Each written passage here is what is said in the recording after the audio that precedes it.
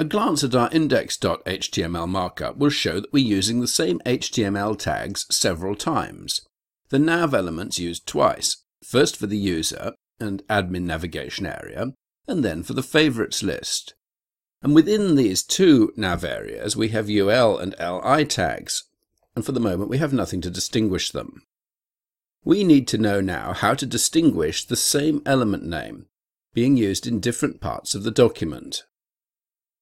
We do this in the HTML by assigning ID or class names to the elements using ID equals or class equals. IDs are used to define an element as unique on the page, and the same ID name must not be used twice on the same page. We could give a section element the ID main, and then we cannot use the ID main again. To apply styling to an element identified with an ID, in the CSS file we prefix the selector name with a hash symbol. To apply the same styling to a set of elements which recur several times on the page, we cannot use IDs, because they, as we've seen, can only occur once.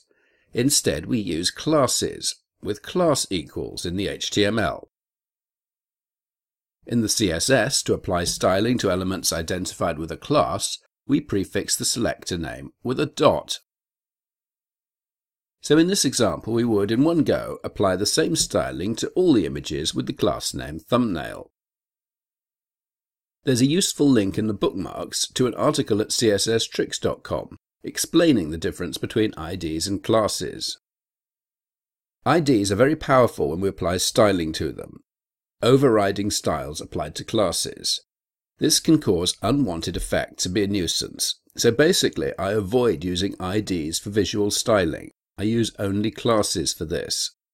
I reserve IDs for the job of identifying the function of particular elements, for instance, by giving an ID number to refer to a particular user's ID in the database, and I use classes for my visual styling.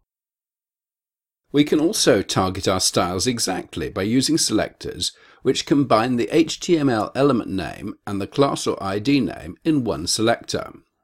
In our project, we're going to have unordered lists distinguished by class name, one for selecting users and one to navigate to the admin pages. We target these in the CSS by concatenating the element name UL and the class selector with its dot, with no space between them. We can also style an item only when it occurs inside another tag, using parent-child selectors. In this case, the outer, the containing element, comes first in the selector, and the inner element, the child selector, follows, with a space between them. Here's another link to the very useful website csstricks.com, where Chris Coyer explains multiple class and ID selectors.